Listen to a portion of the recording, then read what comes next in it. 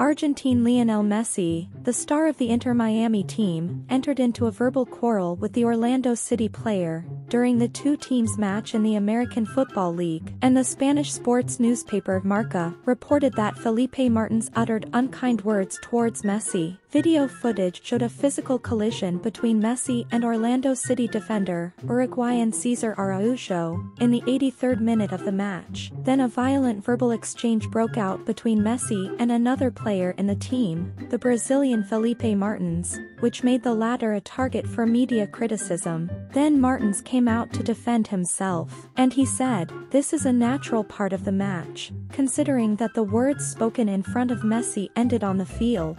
Some players should accept what is happening on the field and not expect special treatment because of their name or status." Continuation, people think they create problems, but there are events that are present in the matches and remain there. He said, "I respect every player who, like Messi or anyone else, will change my way of doing things. What you do is what you do." The match, which comes within the 16th round of the domestic league, ended with a 3-1 victory for Miami in Orlando City, 2 of the 3 goals for his team. Please don't forget to like the video, subscribe to the channel, and activate the bell button to receive all new updates.